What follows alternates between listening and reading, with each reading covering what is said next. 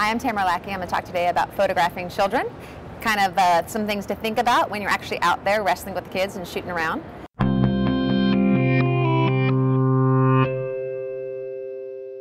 I'm going to go ahead and get right into it and start walking through some photographs and tell you what I did to make these. So in this photograph, I'm on the beach and I've got this little cute family, a little girl in the middle. She's about 18 months or 2 years or so.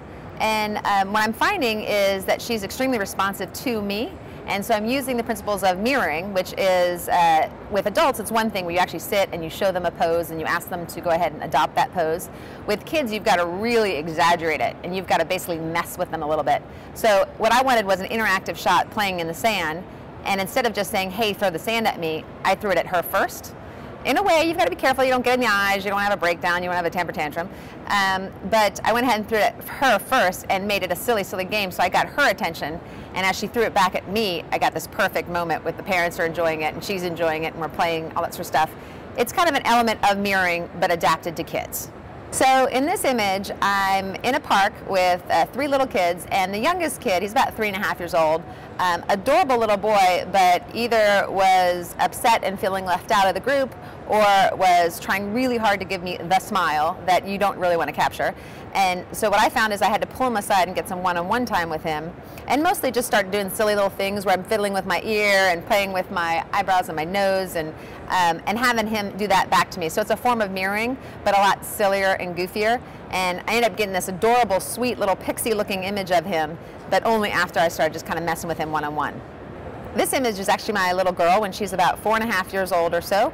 And what I find is that just like when you're working with adults, you might say something like, you know, roar for me, be a jungle cat, and kind of mess with them. With kids, of course, you've got to tone that down and be more appropriate with your language. But you can start calling out things if you want to play with expressions, asking them to go ahead and play out characters that they know. And so I do this a lot with either it's the High School Musical craze or pretty much any Disney show or anything that you see on television right now that's aimed towards the tweeners and now the younger kids. They always have the mean girl. And the mean girl always has a certain attitude, which she's displaying quite perfectly here.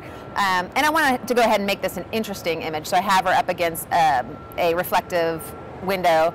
And I had her kind of, at first she was doing the really silly thing and then the giggly thing. And then I said, no, I want you to be Sharpay, who's the mean girl in High School Musical. And I said, no, meaner, meaner, meaner, meaner. And basically you goad them and get them into their acting mode and you start having just a more interesting image here. And then I went ahead and treated it with a grittier feel.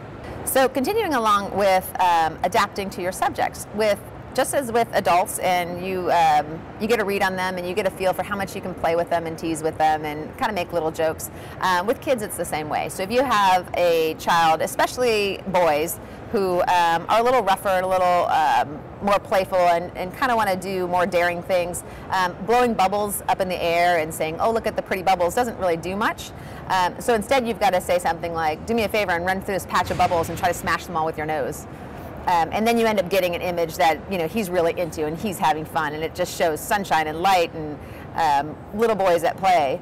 But you're doing something to help set it up. And anytime you're working with kids, you've got to think about having patience. Patience is huge. And with adults, you can tell them, try this, try this. Obviously, there's some patience involved in just being able to build a connection with them and a rapport.